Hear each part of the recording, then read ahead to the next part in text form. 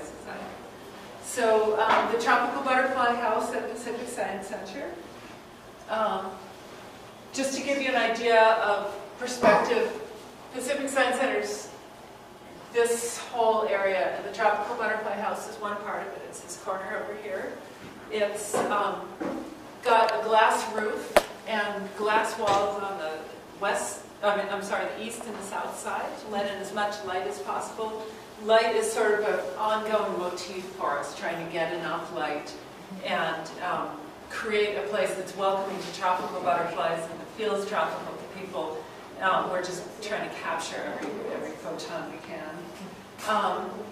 Pacific Science Center is an independent, not-for-profit that is dedicated to introducing the public and inspiring people with science, math, and technology. And that's just a picture of us being funded by donations. Pacific Science Center is a campus that includes 2 IMAX theaters. It's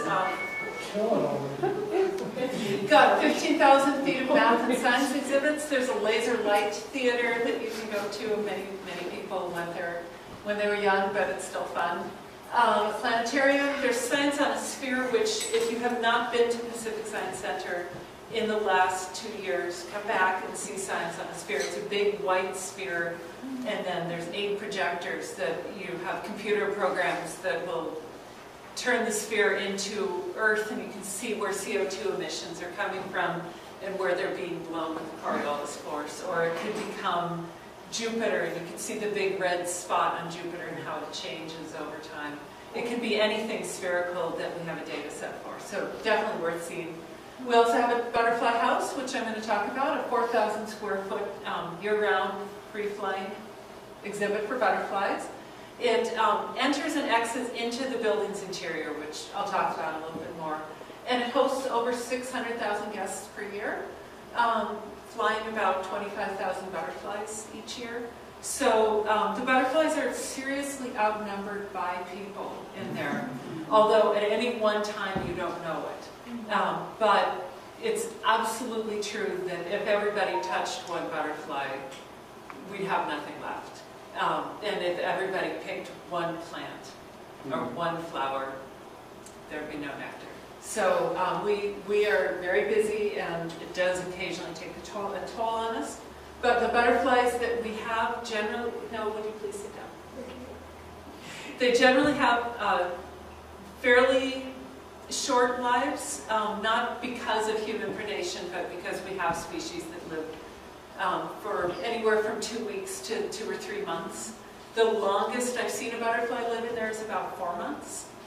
We had a shipment of butterflies from the Philippines, and then there was a good deal of trouble with that vendor where they were unable to send us shipments, and I kept seeing this one butterfly that could only have come from there.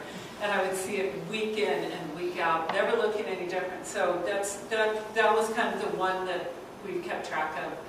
What was it? It was Idea Leuconoe. It was a paper kite. Oh, okay. And at the end of its life, it looked exactly the same as it had no tattering, no wing damage.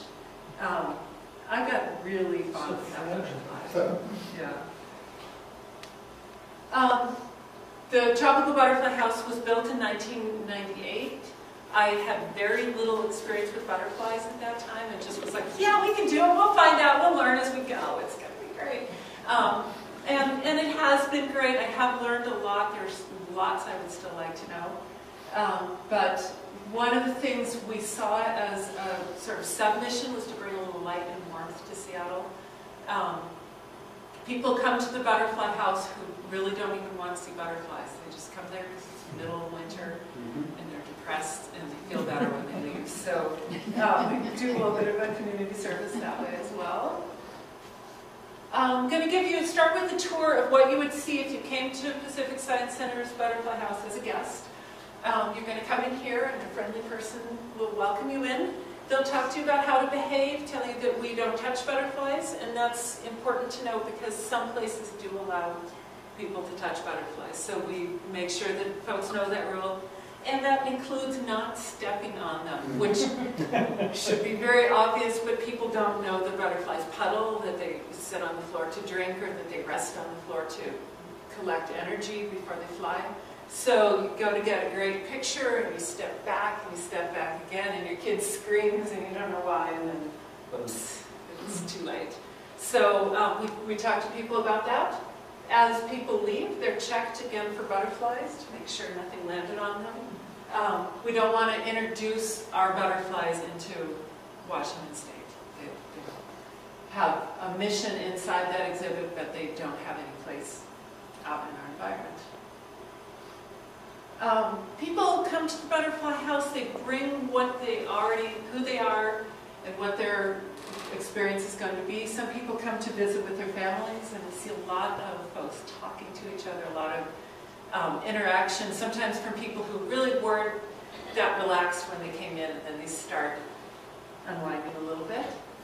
Some people come to learn by reading signs, and we don't actually see this a lot. People don't really read the signs in the butterfly house as much as we want. But I think that's because they're learning in other ways. And what I hope is that they become inspired and go find out later. They might get a chance to chat with an interpretive staff member, and after I put this in, I noticed our interpretive staff member is holding a butterfly. It's actually a dead butterfly, and at one point we experimented with using the wings for butterflies that had died and letting people touch them to see how fragile they were. It was great for that person, the person having an experience, but everybody else there, you can't tell by looking from as far away as you are if it's alive or dead. They just thought, what a great idea, I'm going to pet one too. So we had to pull that, and what we do now is we have an activity called a cart activity outside the butterfly house, where we'll prepare, when the butterflies die, we'll prepare their wings so that people can handle them in a very controlled setting, and be really clear that you don't just go grab butterflies and pet them and let them go again in our exhibit. Some people visit just for enjoyment. A lot of photographers come through, or just a place to go. This is a picture of what you see out the window of the butterfly house, and there's just some days when it's just great to be in there, and it doesn't really matter why. We've had people come in with a lot of specific agendas. Something I feel strongly about is this pre-literacy skills, that you see a child and they have a picture guide, and they're kind of pointing to a picture, and they're pointing at something, and they're putting together that, hey, we have a literature for a reason. We have written materials to enjoy, to learn, to correlate, and she's pointing at a butterfly that's out of the picture. Just like that, yes. But she's putting things together in her head and using the materials around her to do that. We have people who study the wings of some of the iridescent butterfly species to find out why these colorless scales are throwing color back at them. And high-speed photography, just capturing butterflies mid-flight with their wings frozen in time. Little kids love the butterflies. When we opened, everybody said, oh, my little girl's going to love it, my daughter's going to be there. But what we found is bigger kids and boys like it too, and these guys did not expect to be getting their picture taken slack-jawed looking at butterflies. It was the last thing. These are 3 volunteers that we trained that really came in for some of our space-themed programming, and they just ended up deciding butterflies were their favorite thing on Earth. So that was great.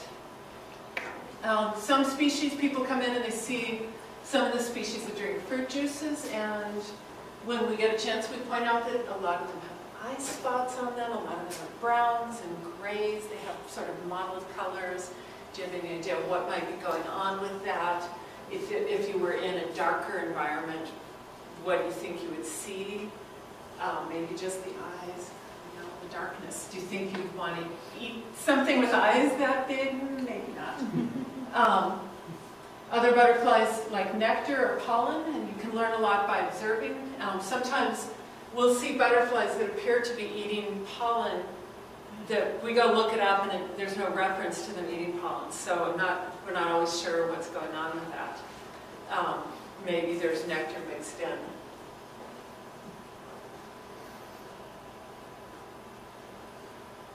You can learn about the life cycle, and one of the things, I'll show it in a minute, but we have a window where you can watch the butterflies emerge from the chrysalis. If you want to see that, come in first thing in the morning when we open at 10.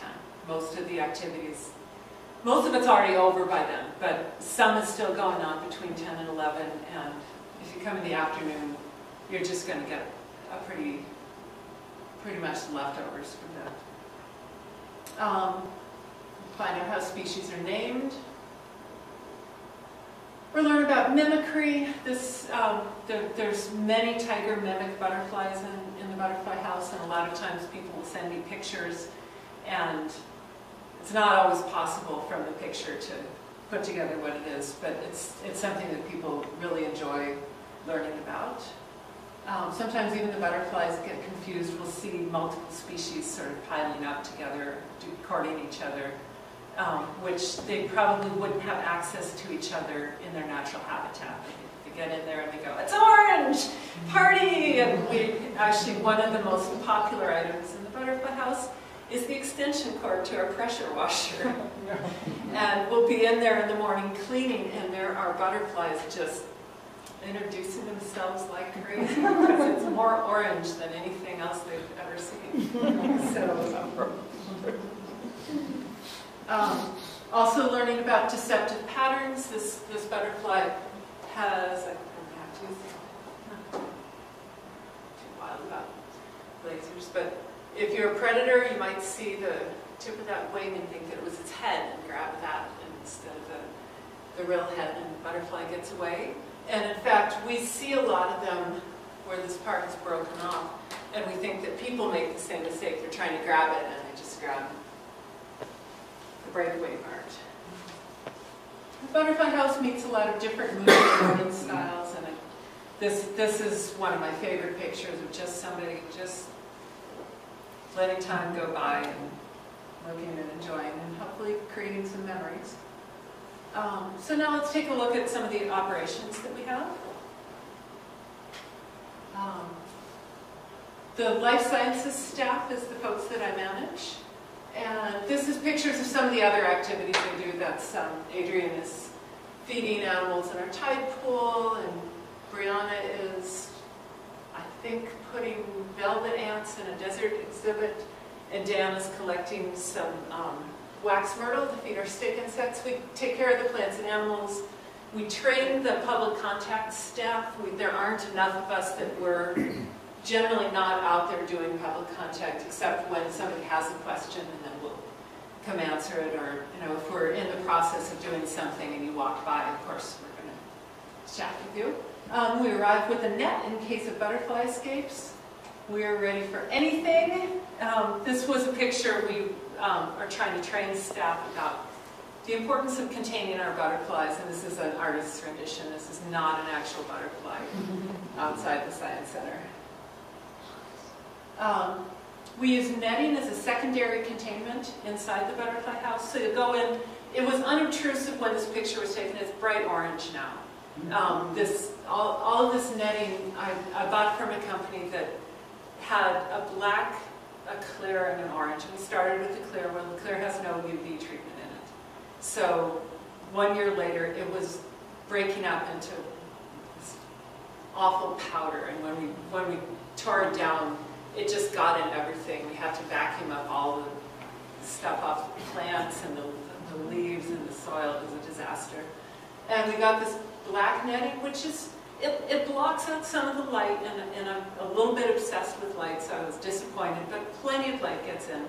And then I went to order it when it started to wear out, and they don't make it in black anymore, just safety orange. What it turns out, everybody else who buys this netting uses it to cover those big trailers that carry the junked cars.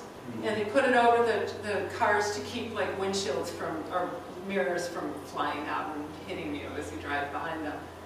So it's safety orange for visibility and so that they can spot rips in it really, really easily. I almost cried when a box of bright orange netting arrived. And I thought, we're ruined, it's a disaster. But what you really get is just a sort of sunset glow around the edges. Next time you're in, you can kind of notice, and it looks like it was an idea all along, I think. We also train people using propaganda posters, just telling them that if butterflies actually do get out of the butterfly house, we view it as a very serious thing. We don't want them out laying eggs in Seattle Center. We want you to catch them. It's okay to catch them however you have to and bring them back. And that's, I love Uncle Sam, so that's me. Yeah, being Uncle Sam. When we get new pupae, we get pupae from around the world. From El Salvador, Costa Rica, Suriname, Philippines, Kenya, and also from an importer that gets them from a few other places, Malaysia in particular. And they're all unpacked inside this sleeve cage here. Sometimes we'll unpack a shipment of pupae, and I've had cockroaches in there, or flies coming out. And we want to have a layer between what we're unpacking and then flying out and just out the door. That's the exception, but what's pretty common, about 3% of pupae harbor some kind of parasitic wasp or fly. And you'll notice these are both Papilio species, and it's one of the genus that we have in Washington State as well. Unfortunately, a lot of them are parasitized. So nobody's ever studied could these wasps jump out of that tropical species and come live in western tiger swallowtail. But we're really, really cautious with parasitoids. We don't want to take any chances with those. And we can usually spot them in the chrysalis as soon as we handle it. A lot of times we'll shine a bright light in and we'll actually see the larvae for the wasps kind of moving around in there. Or occasionally you'll see adult wasps sort of massing to come out. It's interesting to see, and once in a while even we'll open a shipment, and this will happen where the fly larvae will really break down the outer skin of the pupa and it'll burst. So we don't want to, the last thing we want to do is go in with a vacuum into a big space and have to vacuum all of those out and we got it all. Although the great thing about them is they are strongly attracted to light. So in a worst case scenario, they all go to the brightest light in the room. Once we determine the pupae are healthy, we pin them on these strips here. And the pupae are packed, the vendors try to leave a piece of silk that the chrysalis is hanging from. Whenever possible, we put a pin through the silk. If we can't, we have to use hot glue. And the first couple of times we do that, we're always just sure we're killing them, but they seem to withstand the hot glue very well. And then they're hung in the, on racks in our emerging case. And that's Jesus, just making sure after we've pinned them all up that none of them fall off again. A fall is pretty much fatal to them, so we're double checking them all the time. The fabric you see is diapers. We use reusable baby diapers everywhere that the pupae are going to be, because butterflies produce lots of meconium, the waste product, when they emerge. There's a great picture of it. And that's actually one of the wonderful points of contact that I can have with the younger audiences, because kids will come in there and they get to a point where, yeah, Mom, it's cute and they're beautiful and the flowers are nice, can we go? And they say, that one's pooping and pooping and pooping and pooping. Mom, you've got to see this. And there's different ways in for different people. And it's something that when you talk about pupating, it's poopating to some people, and particularly when you say how long they're spending in that transitional state. how much they eat as caterpillars, how important growth is to a caterpillar, and then how important to a butterfly flight and lightness and being airy, and what has to happen. Something has to happen in between those two stages. And then the kids are like, Mom, I gotta leave you. Funny. So it's kind of, it brings out sort of the inner 8-year-old and even some of the grown-ups. Once the butterflies are ready to be released, so that guy will be ready in probably 3 or 4 hours. His wings still need to expand and dry. We grip them with a forceps, and we have to immobilize all 4 wings and keep them from flapping around because they're strong enough that they can break their wings by flapping. And the butterflies are placed in a dark box. If we use light boxes, like boxes that they can see out of, they'll just fly and fly trying to get out. But when it's dark, they just become motionless. And we bring him out for release. That is Terry. He was the first intern that ever worked for us in the butterfly house. He's doing a release, and that's his dad back there. Just supportive parents are fantastic. He is placing the butterflies on food that we've seen them nectaring from before. So we spend a lot of time observing their behavior so that when they're ready to go out on exhibit, there's somewhere that they can pick up again right away. Newly released butterflies need a little extra protection, so we have signs just encouraging people to watch what they do with their hands, letting them fly, and also to watch their step. And this is something where some of our guests, like everybody just has different world interests, and there's some kids who are just born traffic guards and they want to protect the butterflies. And giving them control of these little signboards has proven to be very helpful, so that instead of feeling that they have to come and share what they find, they feel like they can actually protect a butterfly all on their own. That's where they need to. Our horticulture team has their work cut out for them in the butterfly house because we've created great growing environment, and then we keep telling them it's too shady, we need more light, we need to get rid of more foliage. So we want to have very architectural plants with a lot of sense of presence that give it a look of age and arriving at a stage. But we want to let in as much light from our artificial and natural lighting as possible. So they spend a lot of time reducing foliage plant and making sure that there's enough nectar in one place that it's worth the butterflies' while to go there. If we put just one plant, butterflies aren't going to bother.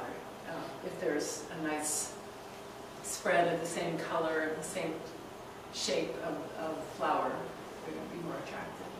We spend a lot of time disposing of waste from plants and animals.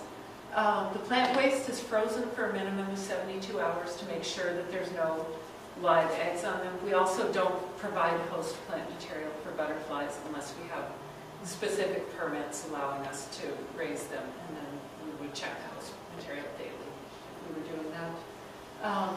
Once it has been frozen, we're allowed to compost it and clean green. Anything that has been in contact with the pupa has to be treated in an autoclave or with alcohol. So we can take the empty skins of the pupae and preserve them in alcohol, but if we don't, they got to get autoclaved because of the possibility of them spreading viruses or whatnot to native species. We keep a lot of records for the USDA and for our own education here. And this is just starting with A and going to C. What we write how many we were supposed to get for the year, the actual. Sometimes this isn't so much for our Department of Agriculture responsibilities, but knowing whether we got more or less than our vendor said we were going to helps us figure out if that vendor is doing a great job. In this case, we have someone who routinely sends us more than we ask for. Some pupae simply never develop, or they develop but the wings aren't capable of flight. The shipments of butterflies it's a race against time. And if you think about Costa Rica, you've got a country that has a lot of different zones, and you've got a very questionable road system in some places where somebody, if you want butterflies from all over the country and you're shipping them all to one location for export, people are hurrying in there. They're like, here I am, I know this is going off in half an hour, but here's my pupae. Are they good? There's not a lot of time to inspect them. They may have had a very bumpy trip. They may be a little further along in development than they were expected to be at the time, or a little fresher. So things right from the start, a lot of things can go wrong. Once the pupae are packed and sent out for shipping, there could be a hurricane between here and there. There could be a hailstorm, acts of terror, all kinds of stuff has slowed it down. So the plane could have been found to have pests a couple of shipments ago and been sprayed. Pressure could be lost. So all kinds of problems happen with the shipments along the way. And we don't always know what the whole story is. Sometimes it's very obvious around the holiday season. Things get delayed a couple of days, or people just get forgetful. The box was left on a loading dock. Once we had our ship to go to Holland, America for 24 hours before it got to us. So a lot of times, kind of long story short, a lot of butterflies end up emerging before they get to us. And it's a pretty sad sight. It's something we do everything we can to expedite shipments getting here, because they don't have anywhere for their wings to expand and to dry, and they have a pretty limited opportunity to do well after that. Some are damaged in transit, and that's something where we can a lot of times work with the vendors on the systems of boxes they make. The most common box that butterflies are shipped in is made out of an old cigarette container.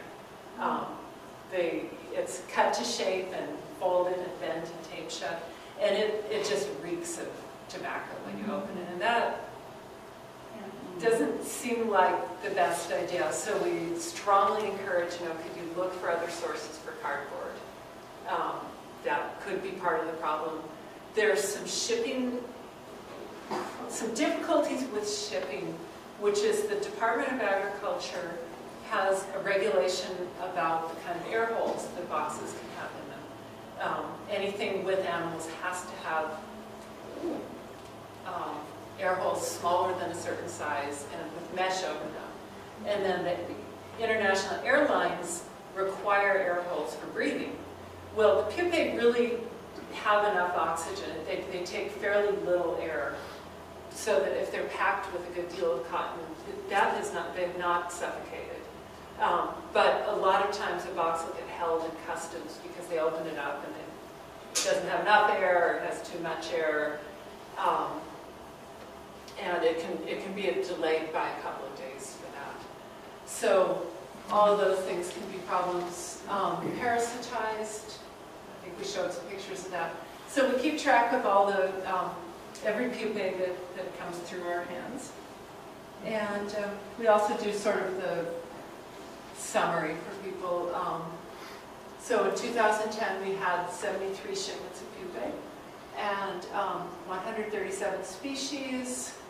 We got a total of about 26,000 total pupae, of which 20,000 survived to healthy adulthood, and that's about 79% of them made it, which is, given all the things that have happened in the course of a year, is good.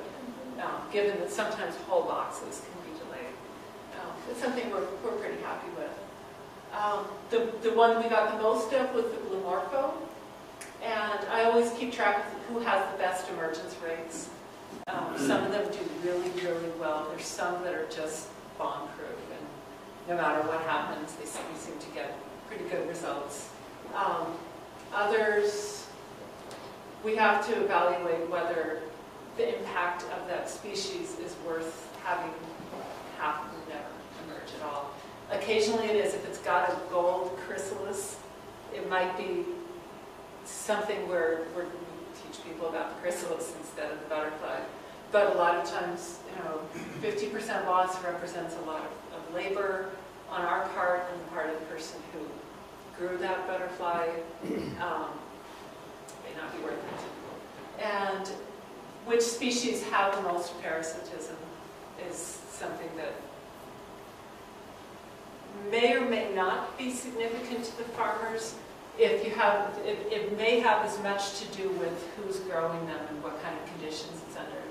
El Salvador, they have lots of hurricanes, and you can have a farm that's doing really well. One big wind comes through, rips up all the netting, and wasps get in.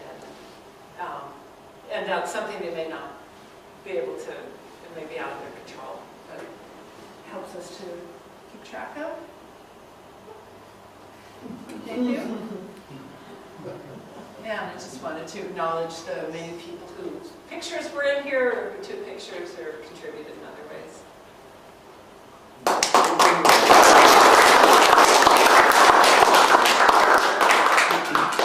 So questions? Yes? What kind of light do you have a special light for the gray days when you We do. Light? Yeah, we have light even today. The lights were on for several hours during the day. We have full spectrum 1,000-watt light bulbs. We've got 24 of them. And then we've got 16 250-watt bulbs around the perimeter that don't seem to do much good. But the 1,000 watts do, and we change them out every fall. What we've discovered is that the whole blue end of the spectrum is missing by now. And they look fine, and our accountants come in and say you don't need to change them because you got light.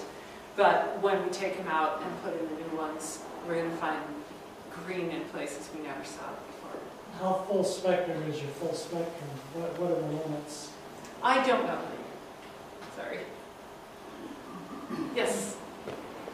And back, all the way back. Do you have graduate level research going on inside the We do not. If anybody wants to approach me, I'm always welcome. So come talk to me if you have thoughts on something you'd like to do. It's something where we would need to work out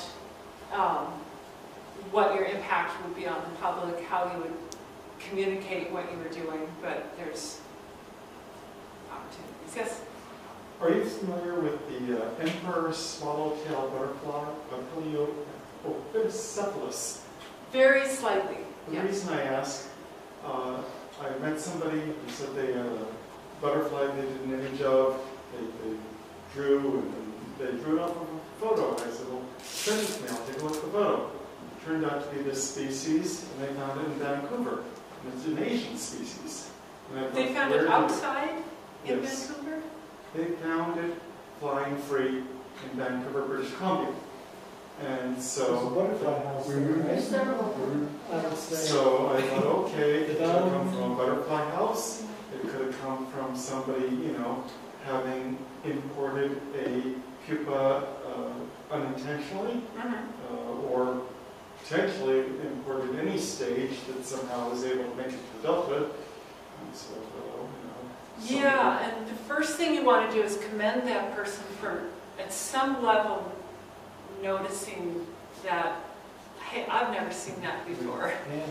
Yeah. And obviously you go around and you see a butterfly and you think, well, that's big and yellow and it's bigger and different. But that wouldn't be naturally occurring. she didn't expect to identify it. I said, oh, I'll tell you what it is. And I looked up, well, I don't know what this is. And it's like a web search. Yeah, you have to look that up. Yeah. And we do get a handful of those every year in our butterfly house.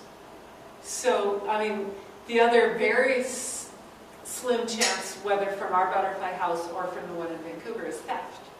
And we have confiscated butterflies that people have been trying to take. It's not easy to do.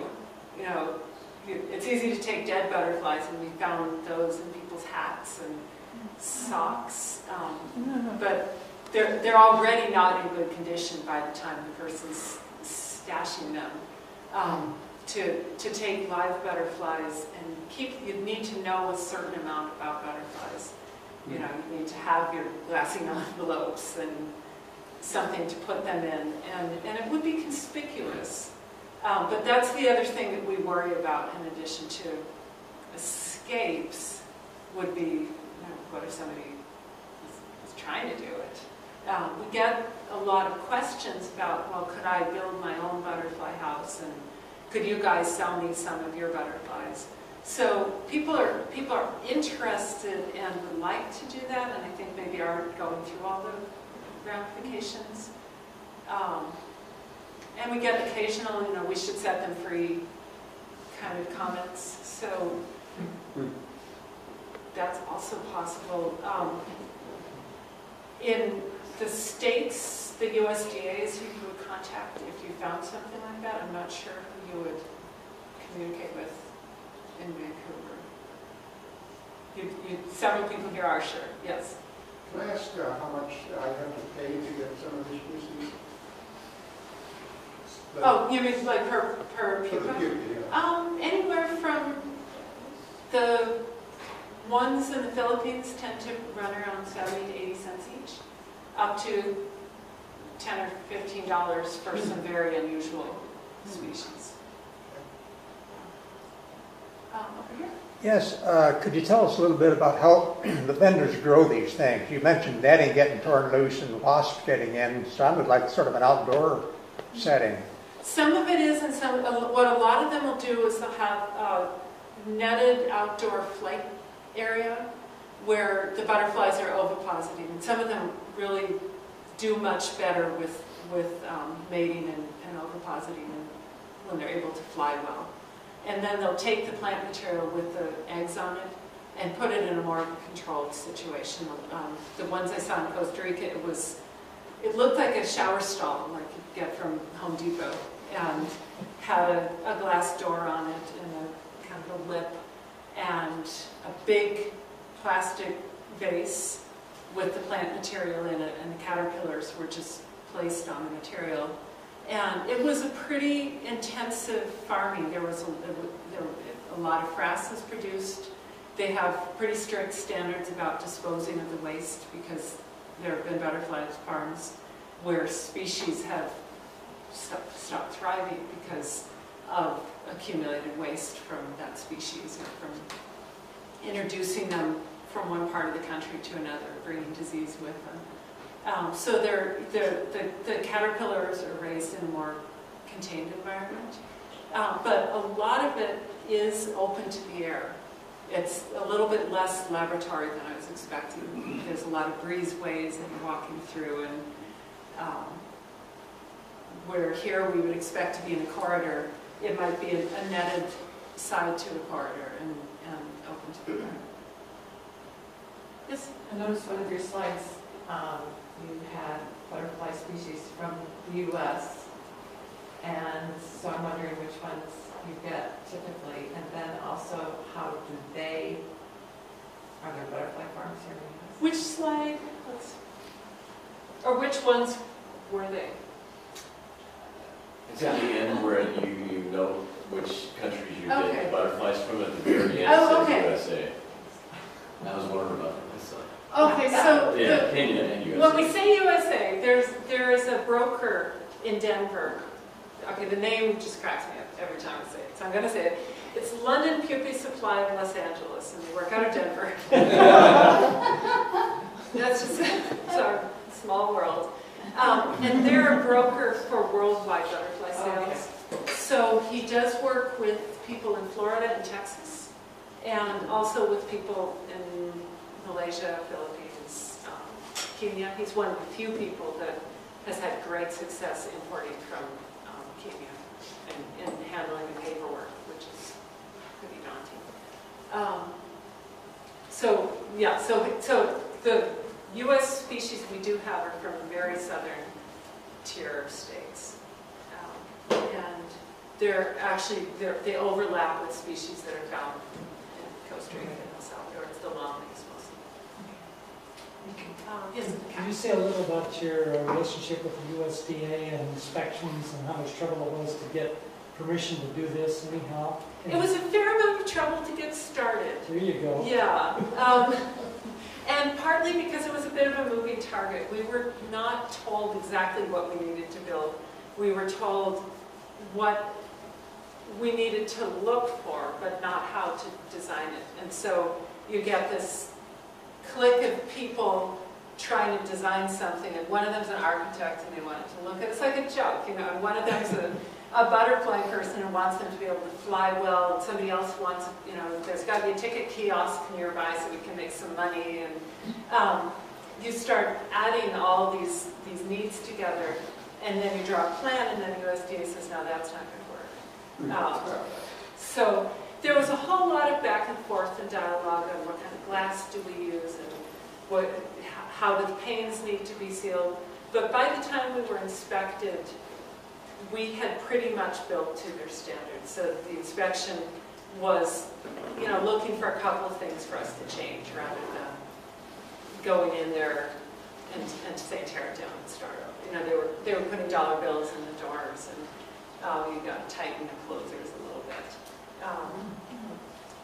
After the first inspection, we opened. We had a second inspection, and then 9/11 happened. And the USDA, the part that we worked with, came under Homeland Security. And a lot changed, and at that time, nobody knew what was, you know, there was that sense of confusion, and no one knew what was going to happen. And might anthrax come in a box of chrysalis, and there was just a lot of anxiety and distrust. And we were very fortunate that the person who coordinates butterfly houses, Wayne Welling, stayed with us through that. And he is very, you know, he's strict, but he's fair, I guess.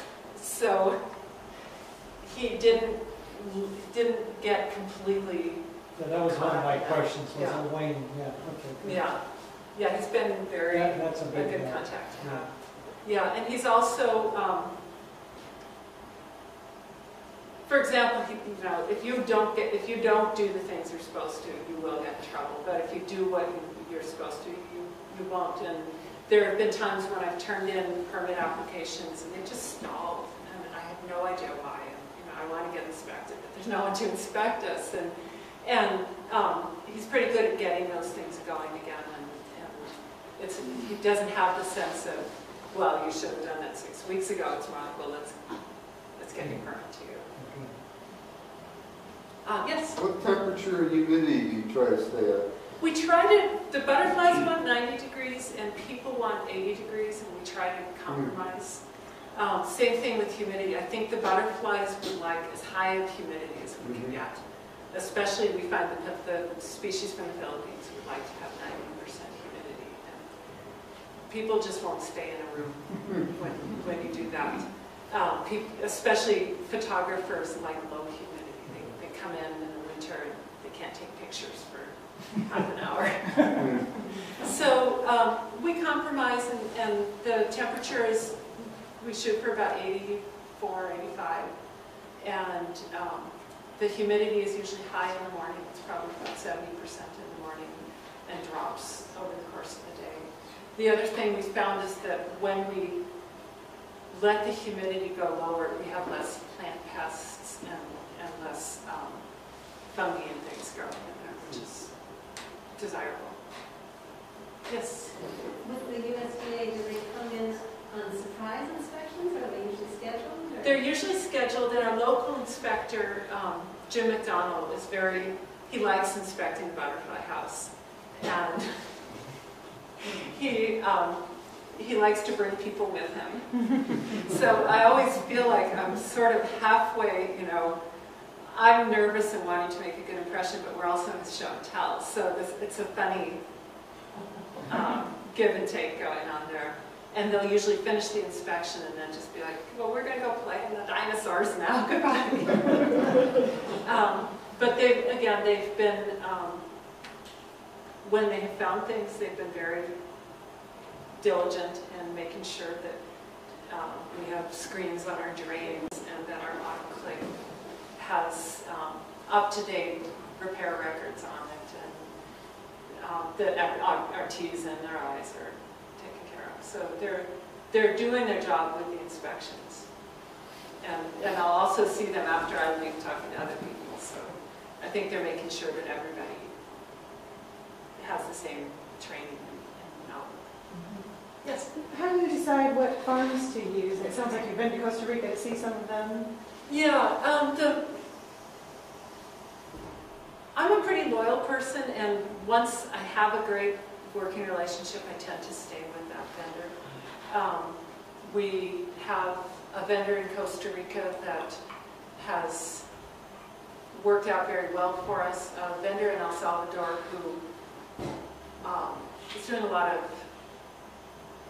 environmental work there, and we don't always have quite the same vigor with the pupae we get from him, but the pupae he keeps behind and is using for the populations there are, I believe, very important.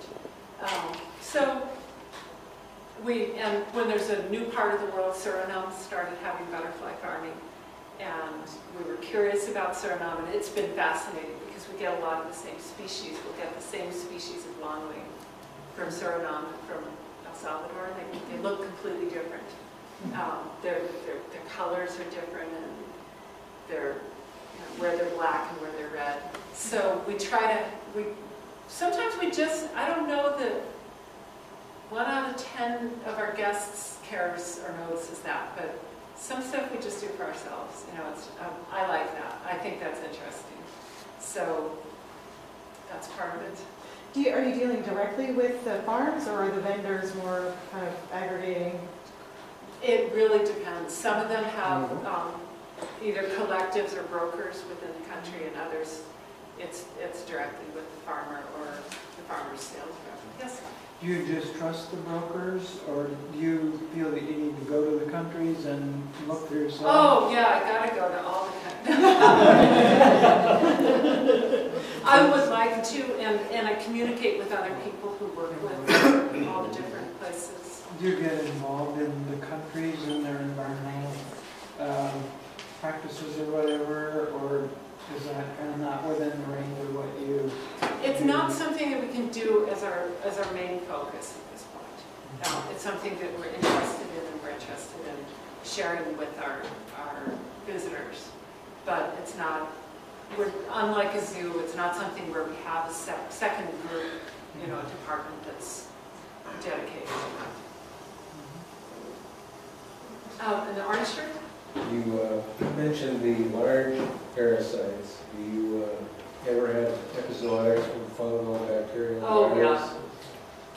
Yeah, we have a lot of fungal problems with the pupae, and usually they get there and it's already, we haven't had something that went through and wiped out all of our species, but we'll have a box that arrives and there's just one section of it where everybody's got white growths coming out of their spiracles, and we dispose of that and then just isolate the rest of them and clean them lightly.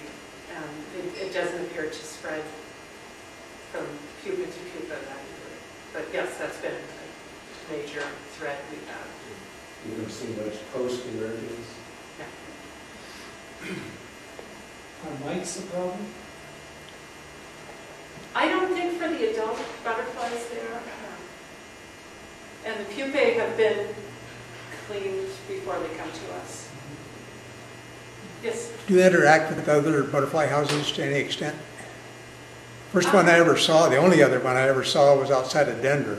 Yeah, I mean, we have an annual conference of invertebrates and education and conservation conference in Arizona that I go to, and that's for all, we talk about our tide pool, and we talk about how to raise velvet ants and all kinds of things, but butterflies are a pretty common theme. And then I haven't been before, but this year I'm going to butterflies only conference to meet with the same people there. If there are sort of tourist attraction butterfly houses around, do they have all the same restrictions on them that you do? The USDA is on top of them in all the same ways. So if you're going to a billboard advertised butterfly house.